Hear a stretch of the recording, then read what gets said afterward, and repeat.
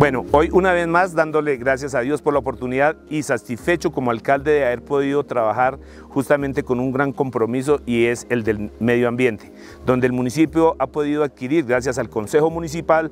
por su aprobación, de comprar 11 hectáreas distribuidas en 3 predios,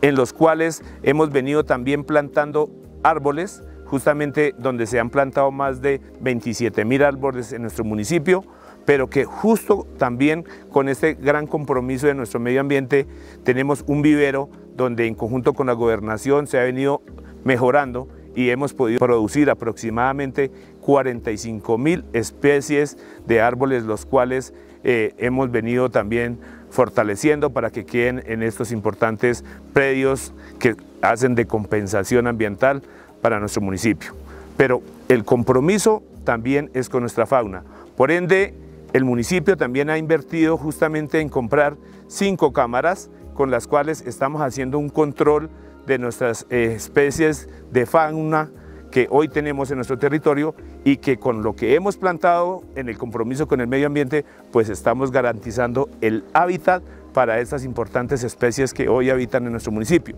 Un trabajo que se hace en conjunto con el equipo de la Secretaría de Desarrollo Rural, Emprendimiento y Medio Ambiente y el guardabosques, que hoy ha sido un tema importante en esta administración, donde hemos implementado esta oportunidad laboral, pero también ese compromiso para que podamos tener un control de las especies que hoy habitan en nuestro territorio y garantizar